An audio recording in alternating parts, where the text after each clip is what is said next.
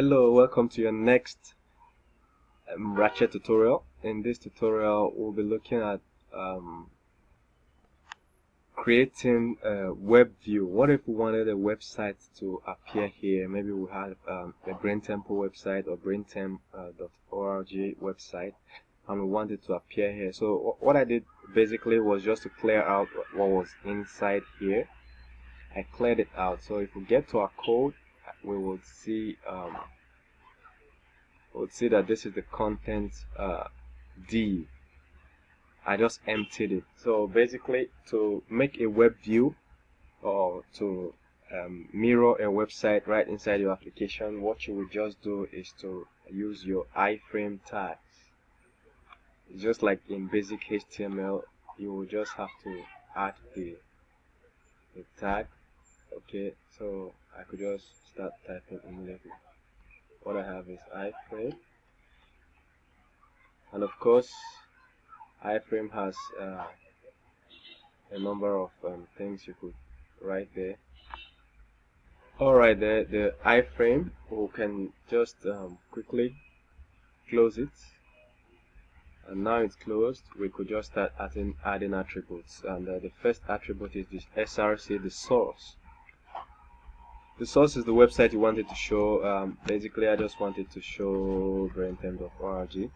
And then beware that not all websites accept iframe tags. Websites like Google, Facebook, you can do iframe on them. When you want to visit Facebook with an iframe, by the time Facebook finishes opening, you will just see that it's no longer in the iframe. It becomes the whole application. So, but this is our own site, and braintemp.org. The next thing we want to put is width. What's the width, the length of the iframe? Well, first of all, we could just check it out now, and then see. When we load this application, it should just go and fetch braintemp.org and then open it. Okay, so let's get back to Chrome, and then in our app we could just refresh. You see, it's trying to load the braintemp.org, but there's a problem. The problem is that it's trying to load it in a default box. So we don't want it to end like this. Oops, point on it, sorry. We don't want it to end like this. We want it to occupy the whole screen. Okay, up to this point, we want it to occupy the whole screen. Then we don't want this frame around it. We just want it to blend smoothly with the application. So what we'll do is we'll get back to our code and then add the width attributes, width, and then of course width is 100%, which is basically occupy the whole width. Then add height too, height 100%, occupy the whole height. Then we don't want border, so we could do border 0, or we just use HTML, a CSS styling inline style, and we'll add border none. And then you could start using CSS to add other designs you want inside, other styles. Okay, so that basically makes up your iframe. And then we could go back to Chrome and refresh. It occupies the whole screen. Because of slow internet, it's not opening. And the next thing you want to check out is what if we had links in our pages, like these links. We want it, this is being caused by a slow internet. So what if we had links on these pages that we want? For instance, when I click on more, we have a menu. I just created this menu. This is a popover. If you click on categories, you should go to Braintemp website, braintemp.org, and load categories and display here the categories page. So what if we wanted it to display right inside here? What we'll do is we link this to this iframe. Remember, this is a popover menu and there are categories. So what we just basically do is we come to the menu, more, this more link at the bottom of the page. This is the more link here.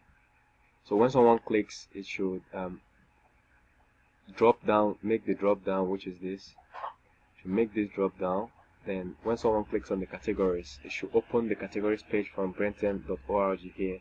So we're back, and then in the more link we reference that pop over, and here is the pop over. Here is the pop over. Wherever, look at it. We've done it before where we created this pop over. Then this is the first link, which is categories. There is an li tag, list tag. Okay, I just want to separate it so you'll see. And right here, the trick to making this page, this is an a tag for creating links in HTML.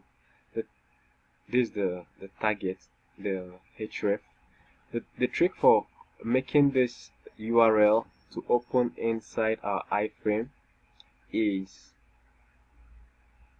to make sure that the target is the name of the iframe. So I just created the target to be, I named it iframe main. You could name yours anything.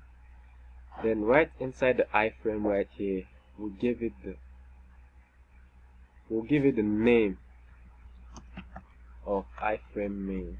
So iframe main. Alright, so our iframe has a name that we call iframe main. Alright, then each link on the page will have a target called iframe main. So when the person clicks on the link, it opens the link inside our iframe box. So for most users, especially those who have a smooth internet, they don't notice that it's actually pulling from the internet. It just loads in smoothly and blends in with the rest of the application. Alright, that sums it up for our WebView iframe in the course. And then check out my other tutorials on Ratchet. Thank you very much. Okay, I just a minute. Look at it. It just loaded, and this is my phone screen, and this is the website. Brentham is loaded inside the phone screen, as you can see. And then whenever I click categories, it loads up categories pretty nicely.